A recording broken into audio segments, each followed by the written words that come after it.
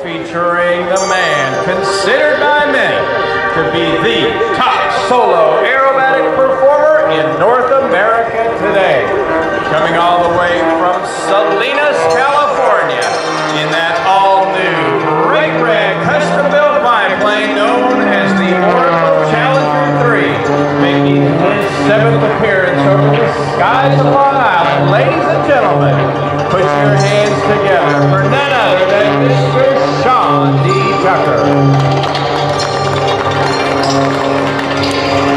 I invite you to stand by because you are about to experience 13 minutes of the most hardcore, down and dirty, hard-charging, power aerobatics known to man, which come as a result of Sean's more than 23,000 hours of combined fixed-wing and rotary wing flight time. Diving down to the water, stopping less than 30 feet tower. It's 2.5 outside snap rolls on the way up, but Sean pushes that stick forward, performing a forward flip before he begins the rolls down on the 45-degree line. Remaining inverted now, high negative G's at show center. The quick half roll to upright begins the hooey loop. This is an inside-outside loop with a tumble at the top. The first half is inside, or what we call positive G's, while the second half is outside or negative G's.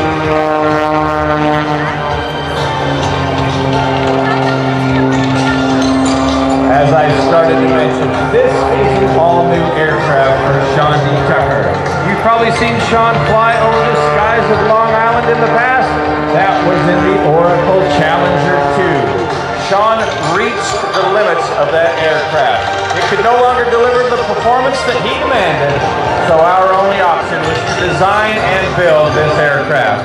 It made its first flight less than 7 weeks ago, and in that short amount of time, it has already accumulated more than 100 hours of flight, 125 pounds. However, it is powered by more than 400 horsepower, making it without question the most high-performance aerobatic biplane in the world today. And now watch closely at 0 forward airspeed as Sean kicks hard full left rudder as he completes not 1, but 2 consecutive hammerhead turnarounds. That is the Sean D. Tucker double hammerhead. Away from the crowd now, the smoke is back on as he spirals upward once he reaches the top. At very nearly 0 forward airspeed again, shoving that stick forward, performing the hexafluteron turnaround.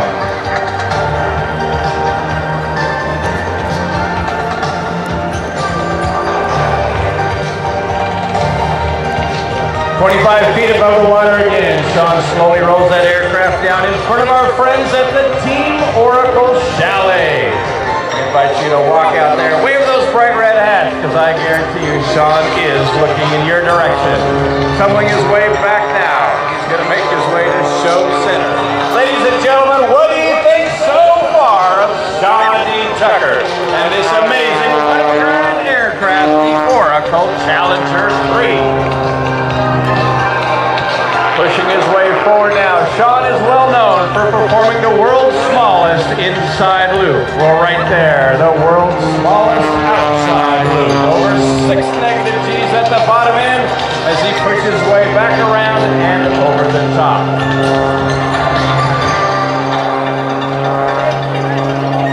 Pitching the nose up now. This is the alley-oop. This is, in fact, the world's smallest inside loop.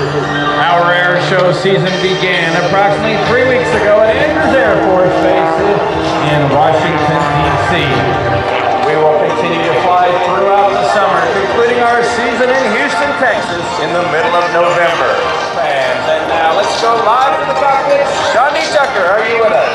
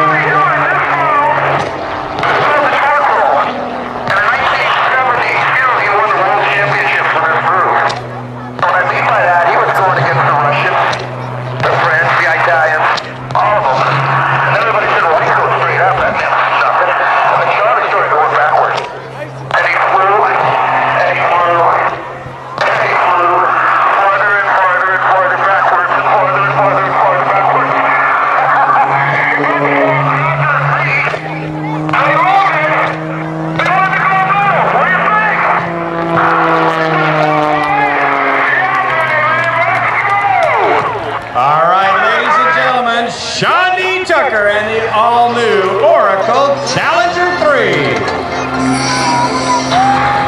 Element tools and professional services for businesses and organizations worldwide.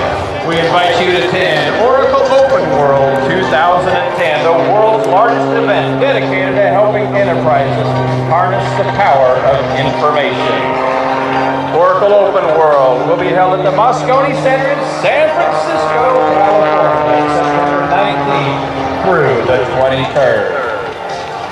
Accelerates from right to left, as now Sean is going to slowly pitch that nose back, dancing on the rudders. Again, bringing it around in the alley-oop. But watch, instead of pushing that nose forward for the recovery, he continues to hold it up, maintaining an airspeed of less than 25 miles an hour, stomping hard on that right rudder, full left stick, as he completes that very flat, full rudder turn.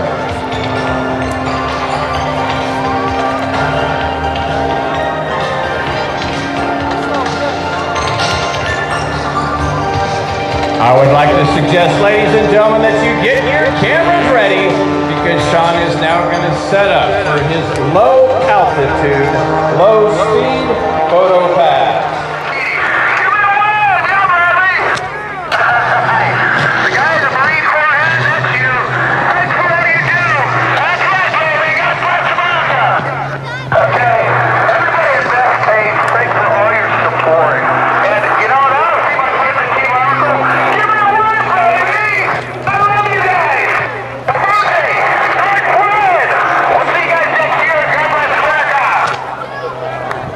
Ladies and gentlemen, as the throttle comes forward, the stick comes back. Sean is going to roll his way around and now set up for the final maneuver of this afternoon sequence. This is called the Harrier Pass, named in honor of the awesome power and capabilities demonstrated by the United States Marine Corps AV-8B Harrier. Set up at Airshow Center while using only 70% of his available horsepower to bring this aircraft to a hover in front of you.